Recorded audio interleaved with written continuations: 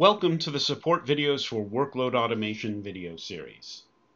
This video will demonstrate the steps necessary to find credentials for running web services jobs with a web server requiring HTTP authentication.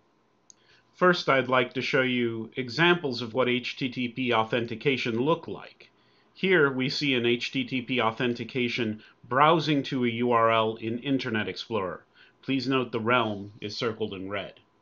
Next, we move to the Control-M Configuration Manager, where we're testing an account in the Control-M for Web Services version 9, and an error is returned reading HTTP authentication requests a username, password for the realm test.me. Credentials for this realm are not defined.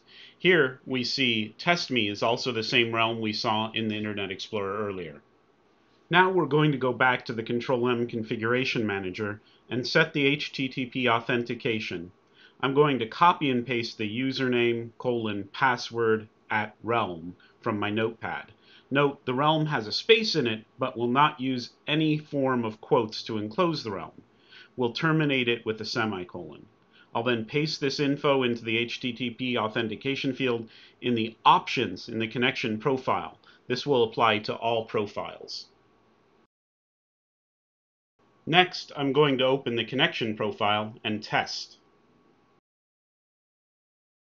We can see that the test succeeds.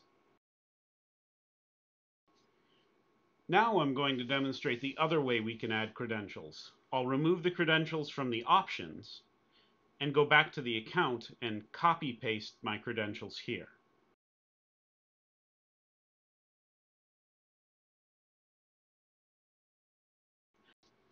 After the credentials are in place, I'll run the test again.